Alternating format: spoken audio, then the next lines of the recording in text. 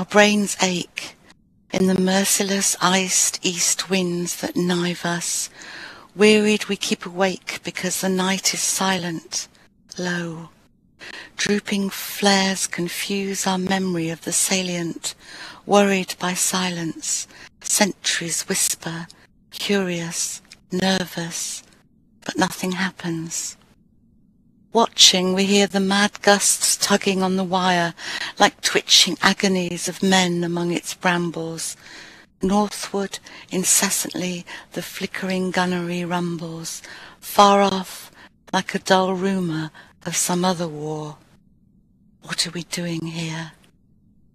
The poignant misery of dawn begins to grow. We only know war lasts, rain soaks, and clouds sag stormy. Dawn massing in the east, a melancholy army attacks once more in ranks on shivering ranks of grey. But nothing happens.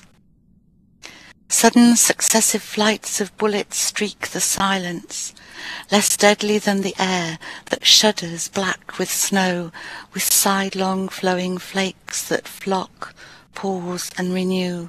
We watch them wandering up and down the wind's nonchalance, but nothing happens. Pale flakes with fingering stealth come feeling for our faces. We cringe in holes, back on forgotten dreams, and stare, snow-dazed, deep into grassier ditches. So we drowse, sun-dozed, littered with blossoms trickling where the blackbird fusses. Is it that we are dying? Slowly our ghosts drag home, glimpsing the sunk fires, glazed with the crusted dark red jewels.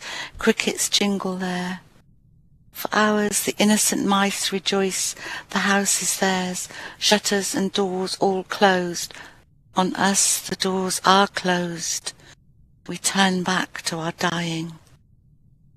Since we believe not otherwise can kind fires burn, nor ever suns smile true on child or field or fruit. For God's invincible spring our love is made afraid. Therefore, not loath, we lie out here.